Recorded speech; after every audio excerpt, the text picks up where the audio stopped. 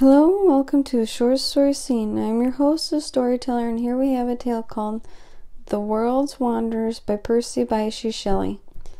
Tell me, thou star, whose wings of light speed thee in the fiery flight. In the cavern in the night will thy paean close now. Tell me, moon, thou pale and gray, pilgrim of the heavens' homeless way, in what depth of night or day seekest thou repose now? Weary wind, who wanderest like the world's rejected guest, hast thou still not secret nest on the tree or billow? And that concludes our tale, The World's Wanderers by Percy, Bysshe, Shelley.